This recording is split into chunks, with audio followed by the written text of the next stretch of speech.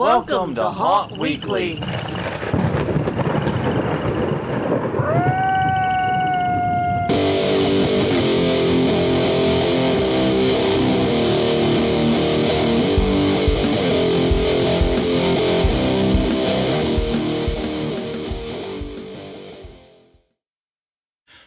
Hello, everyone. I'm Jonathan. I'm Crystal. And this is Haunt Weekly, a weekly podcast. The haunted attraction entertainment industry. Whether you're an actor, owner, or just plain aficionado, we aim to be a podcast for you.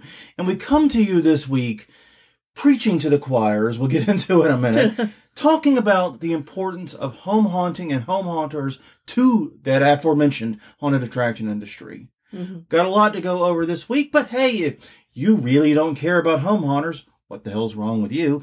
Actually, you really should be listening to this episode. If you already know this, is the better reason to move on to another episode. Yeah. Check us out at hauntweekly.com or Haunt Weekly on Twitter, Haunt Weekly on Facebook, youtube.com/hauntweekly, and we're also wherever you get your podcast from. All the places. It's out there. It's free to the public. No gates or anything. Because we can't be arsed to put up any barriers. Pretty much. Yeah.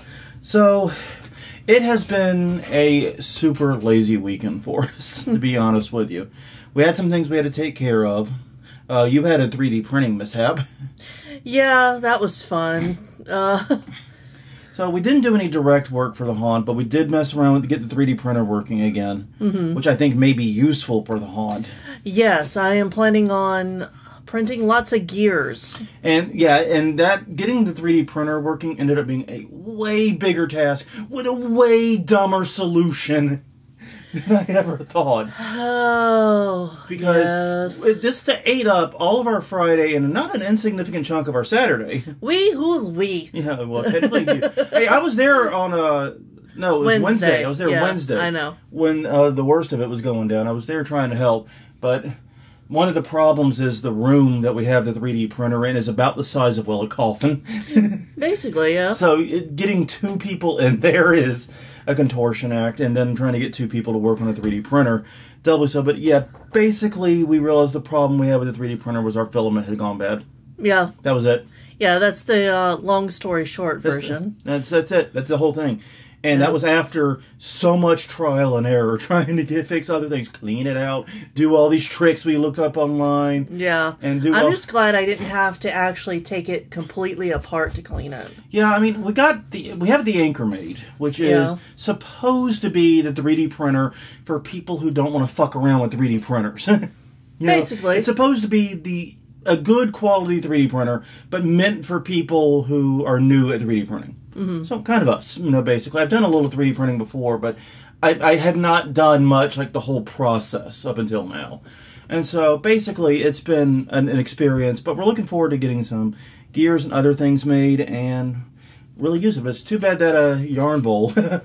Yeah, I was printing a Death Star yarn bowl to sell cool. at the store. And the bottom half of it looks great. Yeah, it does. And honestly, you probably could, if you sanded it down, the bottom half could still function as a yarn bowl. Because it's almost a yarn bowl. It could be a bowl. Yeah, it could be. It's definitely a bowl. I don't think I would put, like, food in it, because I don't know about food qualities of it. 3D printing, I don't think we have any. I wouldn't trust that. No. But regardless. Wrap candies and stuff. Yeah, exactly. Put something like that in there, it'd be fine. But yeah, basically it didn't. About 2/3 the way through, moved, got bumped, and disaster happened. It was ugly. Yeah. It was a big fucking mess. It was not good. Lessons were learned. And what was really fun was you discovered you can watch it remotely. Yes. Because the Anchormate has the app, which lets you look at the 3D printing as it's going on, no matter where you are. Yeah, and it can also record it for you so that you can do a time-lapse video later. Yeah. Yeah, so that was pretty cool. Forgot about my Yeah, so I checked it for the first hour, and then the second hour, because it was an 8-hour print. And then on, 5 hours in, I check it, and it's all fucked up. Yeah. And it was still just going, like a little trick. Oh, yeah. It was. It was trying. It was doing its best. It's like, I'm going to get this back together. No, you're not. No. No, you're not, the little 3D printer dude. No, you will not. All right. Moving on, every week we ask a question. Last week we were talking about shadowcasts. Yes. And we asked the question, other than Rocky Horror, what movie do you love with a shadowcaster would want to see if you don't have the option? Chris Gay, Repo, which is one of the reasons we love Chris. Yeah. I mean, Repo is, without a doubt, my favorite movie. Like I said, 2 of the posters from the film are hanging above us as we record this. Yes, and at least 3 Darren Bousman autographs. Yeah. Oh, shit, that's right. I do have 3, don't I? I've got one on the poster. One on... Oh, yeah. No, wait, I have 4. Because I also have the signed poster over there. Signed on the back. Poster, no, the small letter. And the big one over there, the one in the frame. That has a signature on the back, too. Well, I can't see that. It's behind I know. That's why I was saying there's 4. Yeah, it's behind a light post. And I also have clippings from the film version of it. The film clippings from it, too. Yeah, I might be a Repo mark, so... Maybe. Just a wee bit of one. I think they know that, though, about you. Yeah. Okay, let's move on. There are people that said things that maybe aren't, like, totally, like, making me geek out. Anthony Ariel Gamando said Twilight would be hilarious. I don't know enough about Twilight to judge that. No, neither do I. And I think we'll just leave it at that. No. All I know is sparkly vampires and that horrible story that you looked up about some kid being imprinted or something. Oh, yeah, It was horrible. Horrible. Like, why do people like that? I don't understand. Maybe I'm just not the right age. Maybe. Daniel Barnett said Dr. Horrible or Little Shop of Horrors. We have seen Dr. Horrible Shadowcast. It's great. It's absolutely hilarious. It was actually paired with Once More with Feeling when we saw it, because they're both about 45 minutes. Yeah. And Little Shop of Horrors, we've seen a stage production, but not a shadowcast. Right, but that would be a fun one, and it would be fairly simple. Pete Blackwell said Phantom of the Opera. Which, I once again, I don't know that much about Phantom of the Opera. I've seen it, but it's been a long time. Yeah. And again, the other question that immediately comes up is which version? Because there are like 6 different versions since the 1980s. Mm-hmm. Which one? I think the Andrew Lloyd Webber movie one is the obvious choice, but whatever, you know.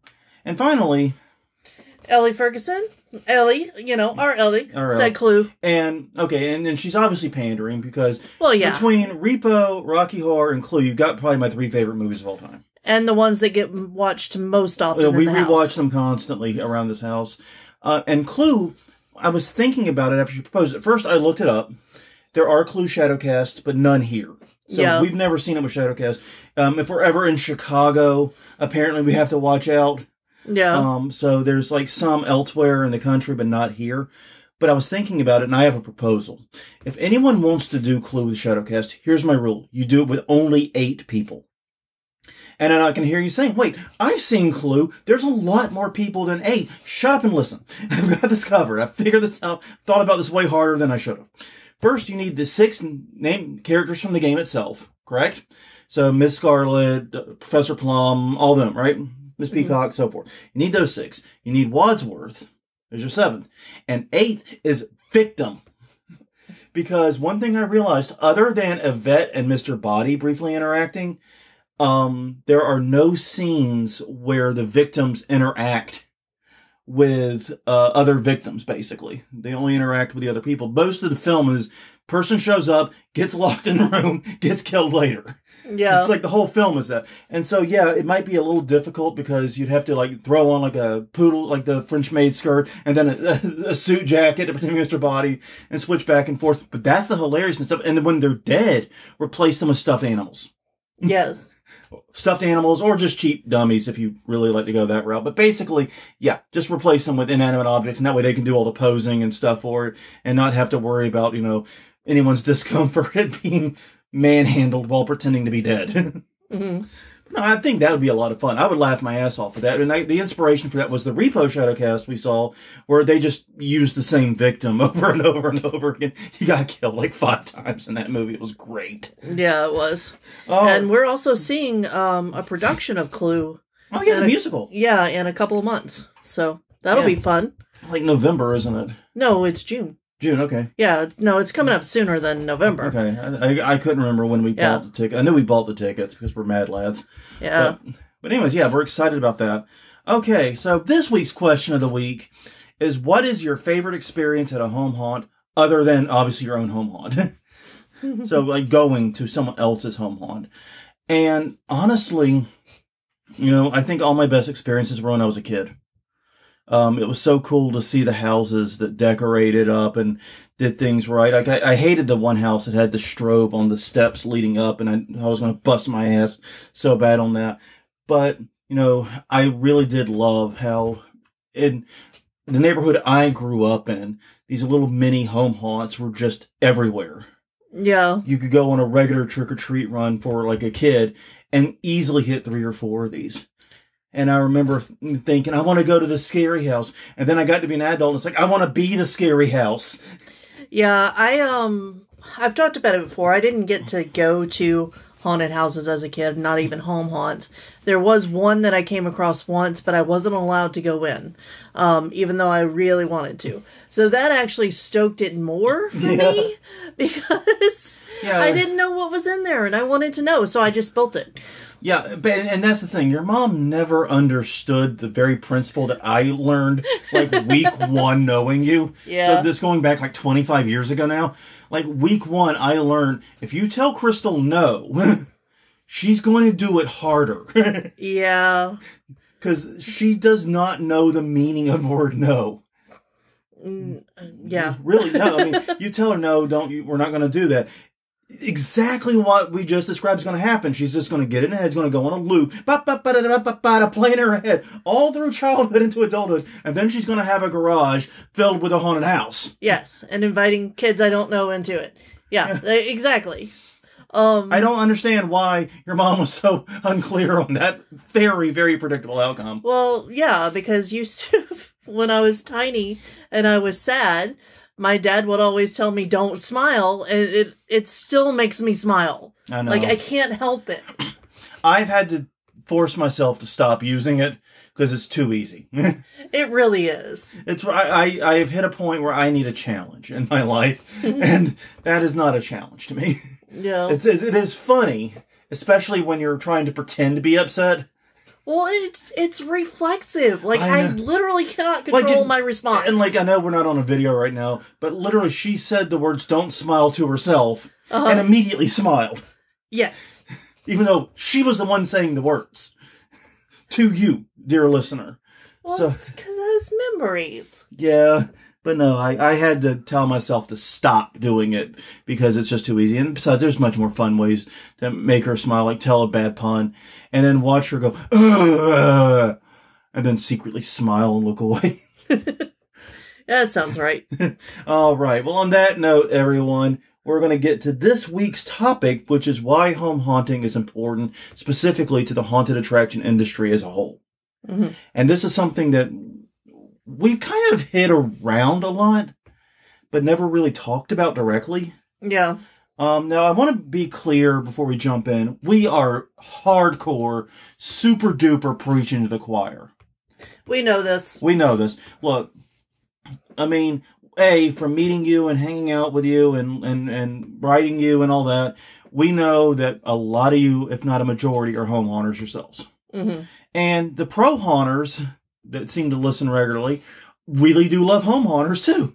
I don't think there's a listener out to this podcast who really is like the target for this. Yeah. Which makes it kind of stupid to do an episode about it. But I guess my hope is that you, dear listener, will have this in your back pocket if someone does the thing. Because every once in a while, not often, like the vast majority of pro haunters really do seem to appreciate home haunting and respect it and have at least some reverence for it, some love for it. But every once in a while, someone gets a bug up their ass about how home haunting ain't real haunting. You ain't a real haunter if you're just doing it at your house. Diddly diddly dee. And that's the attitude we're trying to target today. So if you encounter those people, this is the episode to play them. Yes. Not that they're going to listen to us. So the whole thing is really just an exercise in futility. But hey, you're here for 50 minutes. So, sorry, not sorry. Yeah. But yeah, but it's like I said, it's such a rare thing. And the thing about it I've noticed is like the people that get that way about it are not the owners of haunts.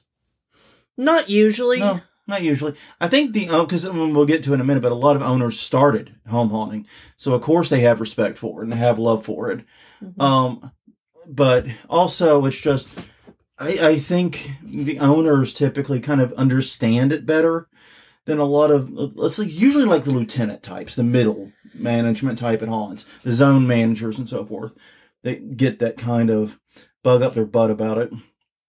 So for those very, very few people who do look down on home haunters, here are 7 reasons why home haunting is important to the industry. And at the end, we're going to discuss some ideas of how pro haunters can actually help home haunters directly. So if we've convinced you of this, some ideas of things you can do to help stoke home haunting a little bit and make the scene a little more vibrant. Yeah. Make sense? All right. Item 1. Item 1. Many pro haunts actually started as home haunts or charity haunts. That's just what Jonathan was saying. I will interpret you.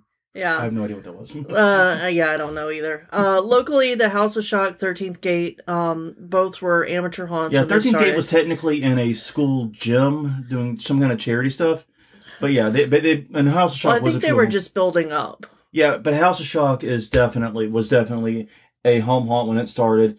And then, of course, that moved on. It's now New Orleans Nightmare. Yeah, and also the recently opened Pro Haunt Decomposed, run by our friends. Yep.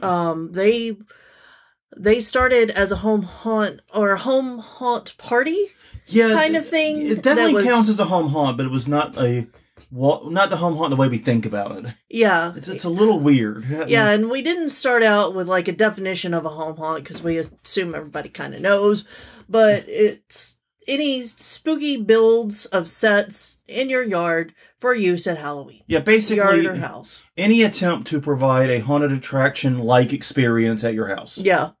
Yeah, but I think that's the way to say it. Yeah, they did it for over a decade and stored all of the panels each year after testing them. What his thing was he would do a different room each year, build the panels, decorate, and then host the event. Yeah. And then those panels would go in storage, start working on the next room. Yeah. And eventually he built up enough to open up a decent-sized haunted attraction. It's very sizable now. It's very sizable. Yeah. And then he fucking doubled it last year because he's just a mad bastard like that. And yeah. Frankly, I think he needs help. We're worried about you, dude. Like literally with physical labor and both types of help. He needs all the help. Psychological and physical. Yeah, and back when it was around, Chamber of Horrors also did that, and actually are back to home haunting now after the Pro Haunt closed. Yeah, after the lease bullshit. That was a heartbreaking story. That was, and it was totally unfair. And honestly, that haunt could have gone on a long fucking time, probably.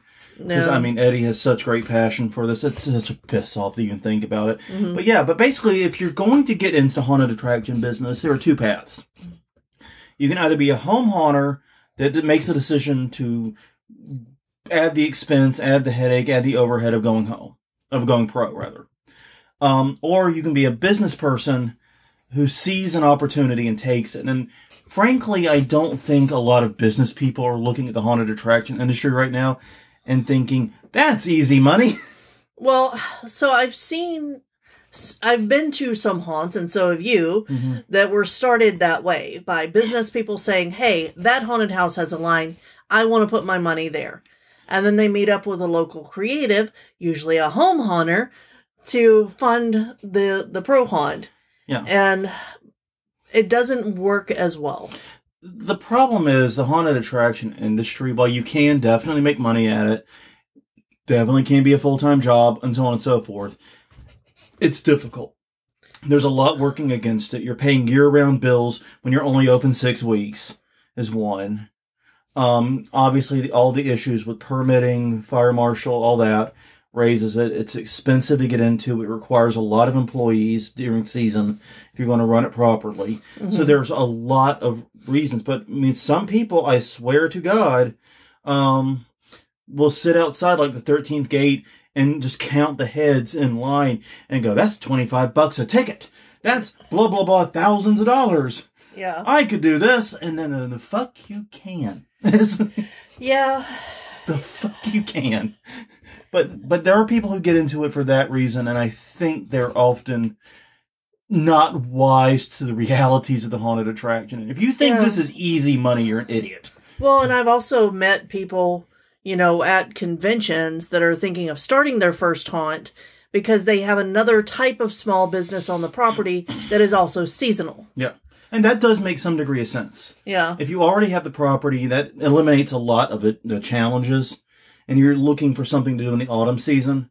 Like, honestly, if I had one of those winter wonderland type attractions, like, that's what we're seeing a lot of haunts do, is having Christmas shows. I could see it working the other way, too.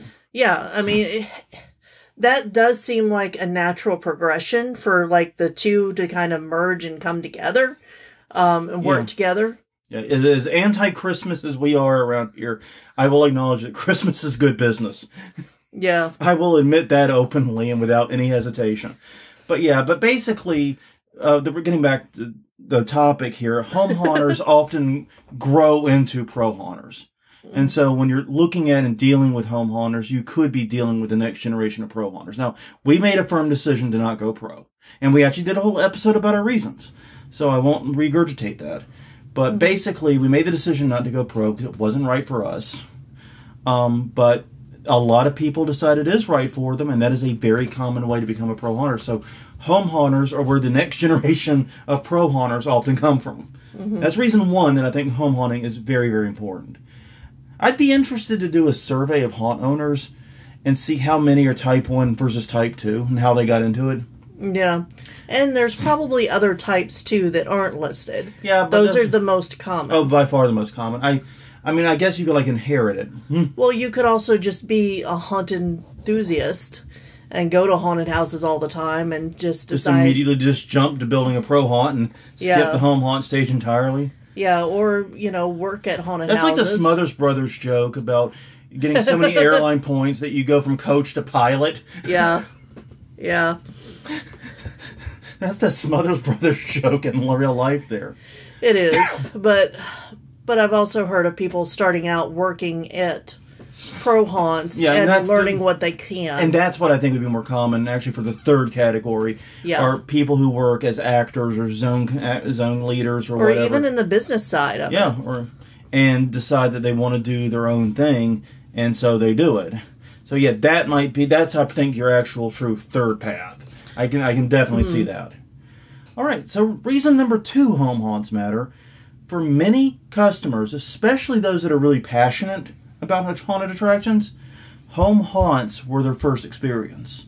It was my first experience with anything haunted attraction like. I don't think it was true for you because we already had the conversation about how your mom was an idiot and didn't understand that you were going to totally rebel against her trying to tell you not. I don't understand. She lived with you up until when you were 18. How did she not realize this about you? This is a fundamental thing of the Crystal experience. If you want to see Crystal unicycle on a tightrope over a pit of alligators, tell her, no, you can't do it. There's no way. Yeah, and that one's extra tricky because I do have that fear of heights. So it could be a low one. Yeah, it could be a low tightrope. I'm not afraid of alligators, though. So, that one's not the problem. Pet the alligators. Yeah, that's not the problem here. No, not a reasonable fear of the alligator. No. A bigger fear of falling into the pool of water. No, just off of the rope. Anyway, but yes, many people discover their love for haunted attractions, their love for fear-based stuff, including horror movies and so forth, through home haunts.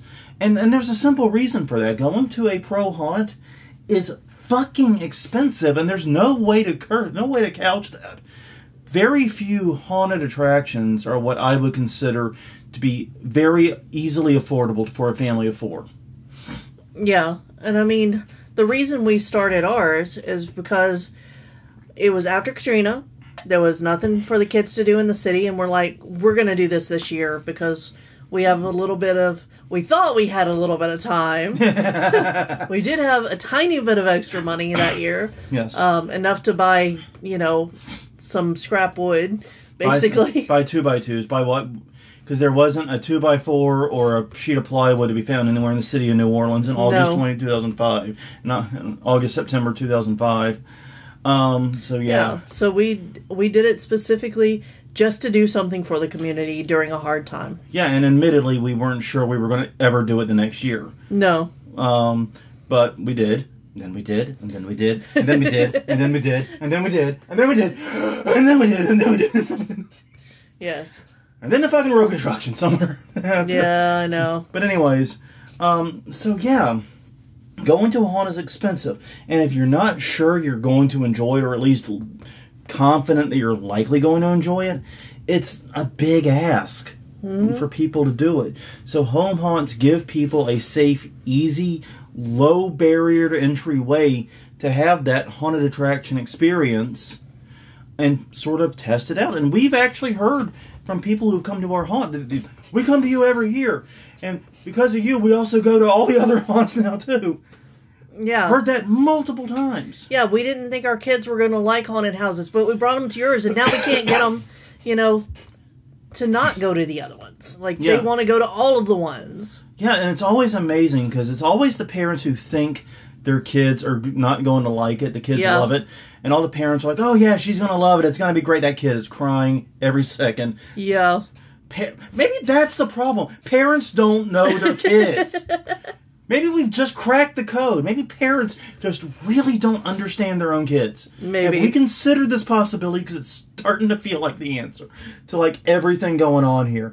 But yeah, because basically when you think about the haunted attraction industry, home haunt is the entry level. It's the entry level for both haunt owners and the entry level for haunt goers, right? Haunt customers. And without that entry level, it's going to be very difficult for the industry to build up that next generation of both haunters and haunt customers. Mm-hmm. So yeah, that's basically that one. All right, next up is it's where a lot of actors start out. Yeah, many of our actors have gone on to paid gigs at local area haunts. We've also taken in some actors from haunts for other reasons. Mm-hmm. But yeah, it provides a low commitment. You can get your foot in at ground level. You can learn, like, if you have the time and you want to show up to learn how to build and lay out and all of that, we will walk you through it. We will accept the help. There is a point that we have to get to in our own build before we can really utilize help. And I think that's true for everybody. Yeah, outside help especially. But if you want to learn everything from the basics of how to build a haunted house to how to paint, decorate, light, do sound design, all that stuff, we can walk you through 99% of that easily. And, of course, act in it. And one of the great things about a home haunt is since they're only open usually only a few nights a year, it's not a huge commitment. The person isn't setting themselves up for, 6 weeks of having to work, their off days at a haunted house. Right. And a lot of at least in my experience, a lot of the kids or not necessarily kids, because we have had a couple of kids that have worked with us. Yeah. But we have a lot of adults too, and they don't feel like they fit in society well. Is that... Yeah. Or... especially with the kids that we've worked with, they've been, kind of in their own cocoon. Yeah. And their parents are like, look, can they do something in the haunt and try to get them out of their shell a little bit, try to give them a little bit of confidence. And I think we do that very well, by supporting people. Yeah. And that's what I found at haunts that we've worked at and haunts that we've been to. And the feeling I get from other home haunts is that it's a very community-based environment where you help build up your skills. And it's, once again, it's the entry level. Yes. It's where you start out. And one of the things I noticed, like we had a couple actors, like you said, came to us, worked with us for a few years, because since we're only 3 nights, but they got more availability on time. One of them I know was in school and then graduated and then got more time. And she took a gig at the mortuary working there, the full season, and very happy for her. She did a great job with us, and she's a good ad for good addition to the mortuary. Mm-hmm. I'm very happy that it worked out. But yeah, basically it's that low commitment thing where if this doesn't work out, it's only 3 nights. It's not a huge deal, right? It's only 3 nights. And so, yeah, it basically both allows people to sort of get their feet wet with it, but also it's a great way for people who maybe normally would take a full season gig to sort of keep the fire going when maybe something else is going on. We had one guy once who had a new baby, or the kid was in a new place, decided he couldn't do the full stint at another area haunt, worked with us. Right. And we actually did 1 or 2 nights. He didn't even do the full season with us. Yeah, and we've also had people who, thought they would love haunting, came, helped with the build, got into their actor role, and then didn't like it. And didn't come back after one night. But that's an easy way for a testing ground. Yeah. And honestly, that's something that's important because it's very difficult. One of the reasons I think haunts have a tough time motivating people is because the same people who I think would really love being a haunt worker don't realize they would love being a haunt worker. Yeah. They don't know. And that can be very difficult to convince them, especially to make a big commitment to it the first time in. Yeah, and a lot of the time, even people... So whenever you say people who don't realize they would like it, I think of the many people that we've had that say, oh, I don't like haunted houses. I get scared too easily. And I'm like, okay, but here you're in control and you're not being scared. You are doing the scaring. We're flipping the script, baby. and they love that. And they come in and they're some of the hardest working actors I've seen. I tell you what, the scaredy cat, the ones that are too scared to ever set foot in a haunted house when it's open, they're great actors, good energy, good, because they know what they fear and they can bring that to the role. Yeah. All right. Number 4 is haunted attractions. Home haunts are the beds of innovation in the haunted attraction industry in a lot of ways. Basically, home haunts have an easier time making big changes, taking big swings, trying these crazy new ideas. Because we're not worried about making money. So if this idea causes us to not have as many visitors one year or whatever, okay. Yeah. It's not like we lost more money. It's not, you know what I mean? We're not going to go in the hole on it. And since it's an easier / no approval process, you're not having to run everything by permitting. You're not having to do all this stuff. It's easy to make big changes and take those big crazy swings. Yeah. Rules and regulations may apply in your area. Yeah, I feel like I gotta say that. Yeah, obviously. But basically home haunts are a great place to experiment. And I love experimenting. In fact, we've referred to our haunt as a laboratory before. Yeah. Because that's one thing we try to do is every year we're trying to experiment and see what works and what doesn't. Yeah, and we're trying to push ourselves and push the boundaries of what is a haunted house within the confines of what people think of. And we're also trying to experiment with ways to do more with fewer people. Yeah. We're trying, but without leaning on animatronics. How do we have more points of contact? You know what I mean? Well, and that's one of the weird things about ours over the years is that we started out having actors do 3 and 4 scares. And then we got a big enough crew that we broke it out. But now our crew is starting to dwindle a little bit. Yeah, we got to do some recruiting this year. I think. People have moved on with their lives. They've grown out. Well, and we lost a lot between 2019 and 2022. We did. But anyway, life happened.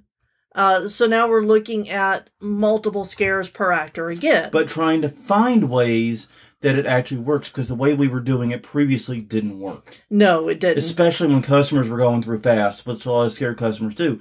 So what we've been focusing on a lot of is cross-haunt scares, where actor is in one room but scares through a wall into the room on the opposite side. And it also makes it so that you're not seeing the same actor 3 times in a row. Yeah. There might only be 4 people in there, but you're going to see a different person for every scare. Yeah.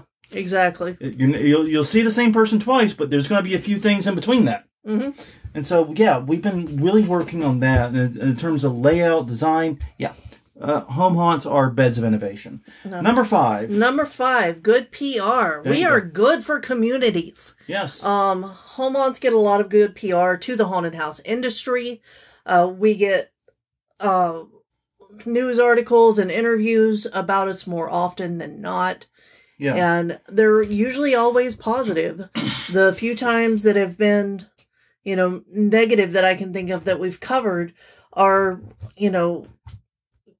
the neighbors complaining and getting things shut down. Yeah. But basically, I understand why some pro haunts think this is frustrating, because that's attention away from their pro haunts. But don't look at it that way. Look at it as more eyes and more attention on the industry. I have always said your competition is not other haunted attractions. Your competition is that concert they could be going to. It's that fair or festival that's somewhere else they could be going to. It's anything else other than going to haunted attractions they could be doing with their Friday or Saturday night. Yeah. That's your real competition. Haunted houses can and do and should collaborate and work together. There's a reason why, car dealerships spring up on top of one another. Because, they're competition for one another. You're only buying one car. But the biggest competition is being the area that you go to buy a car. Yeah. And when you get 10 dealerships in one place, that becomes the area you go to. So that dealership way out in Timbuktu, no one goes to. There's only one dealership.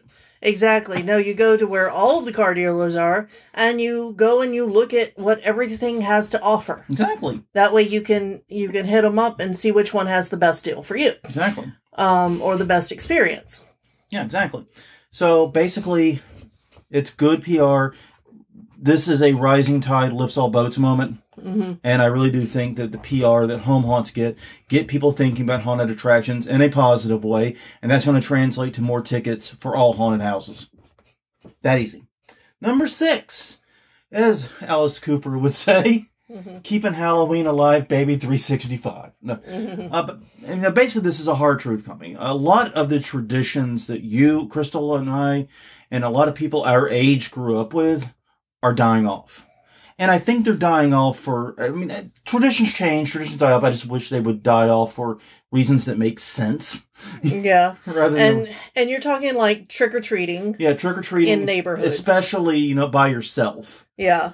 And just walking around door to door, bucket in hand, trick-or-treating on your own. That's not a thing that a lot of people do. It's being replaced with like trunk-or-treating. A lot of the Halloween activities have been replaced. And I'm not knocking trunk-or-treating. There are many places where it's the only practical alternative, and I'm not dissing trunk-or-treating. No. If it's what you have, it's the only option you have, it's the only option you have. I get that.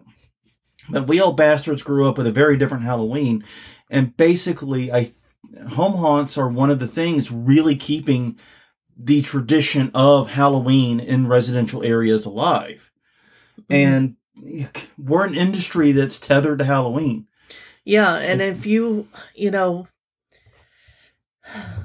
ahead. No, if Halloween starts to wane, if Halloween starts to fade, and God help us, if Halloween starts getting gobbled up by the Christmas monster that already completely overran Thanksgiving. Oh, no. See, Halloween is trying to gobble back. That's why you see the Christmas haunts. Yeah. We bite back, bitch. We're like pineapple. Yes. We have the enzyme that eats you. Yes. Which is actually true. But not canned pineapple. It's got to be fresh. But yeah, basically, we're trying to keep the Halloween traditions alive, the Halloween festivities alive. It's a tough time right now for a lot of reasons. But home haunts provide that, and that helps that helps an industry that's pinned to Halloween. Yeah. That's my attitude. And number 7 we provide a very different experience than the pro haunts. We're smaller, but we're still fun. We help families build traditions that involve Halloween and give fond memories about Halloween. Yeah. And so whenever you get older, you want to spend Halloween with your friends, you're too old to trick or treat, you go to regular pro haunted houses. Yeah. And that's a good point I hadn't even thought about. That could be like our 8th hidden reason, is building the traditions for families.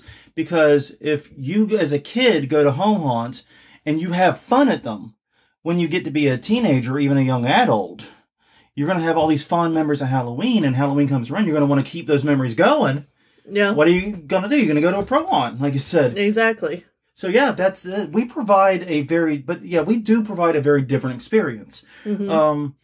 Basically, if you look at the time it takes, the niche that we fill, the type of scares you'll see, we're very different from any pro haunt. Yes, we like to talk about building to the standards of a pro haunt, but smaller, Right. and we do.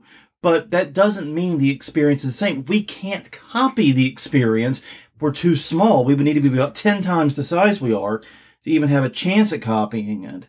So yeah, basically we provide a very, very different experience. Even though we describe ourselves as a bite-sized pro haunt in the way we build, that doesn't mean the experience to the visitor is the same. Right. And it's also not the same at home haunts in other areas. Yeah. Like I've seen, you know, there was TV series about home haunts that was a contest or something, and it was interesting to see what everybody did. A lot of the ones that I've seen are also just really elaborate, impressive facades for the house that you go up and trick or treat at. There are different styles of walkthroughs. You can look on YouTube for plenty of examples. Yeah. Of the different things. So whenever we talk about our haunt and we talk about building to pro standards, what we're talking about is we have real walls. Yeah, panel-based construction. We have panel-based construction. We utilize lighting and my art degree.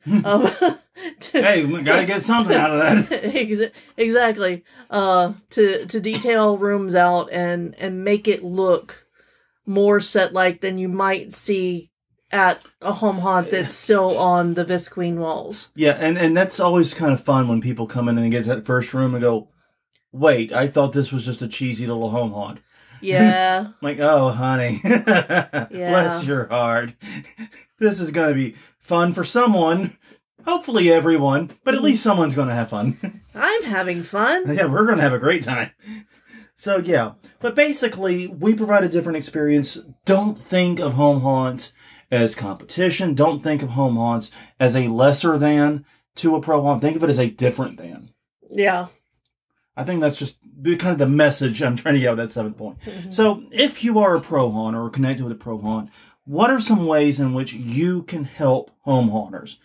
One thing is to be generally supportive. Yeah. And visit the haunts if you can. I get it. Home haunts are open on your busiest nights, but maybe schedule a time after season to go swing by and see what they did. Yeah, they would absolutely go flip their gaga if you just said, hey, can we bring a couple of crew members by on a night right after you close or on the night before you open, Yeah, exactly. Or the night after, yeah, exactly. Basically, just come by and want to see what you do. Yeah. I would love that.